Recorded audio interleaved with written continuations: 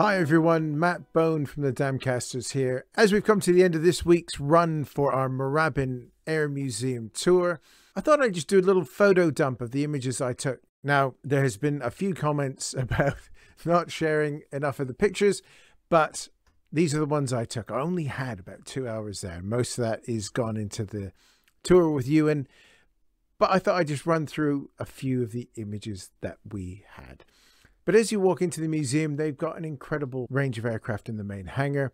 There's a big Mirage, which I didn't take a picture of, but as you can see here, you've got the Sabre on one side, the Sea Vixen over there. They've got their Beaufort cockpit that they've put all together here, which is absolutely beautiful. The Beaufighter, and of course the Firefly, which there's lots of pictures of me sitting in gurning as well. But out the back, in their waiting to be restored area, is the Napier de-icing research Lincoln. We hope we'll be seeing restored soon.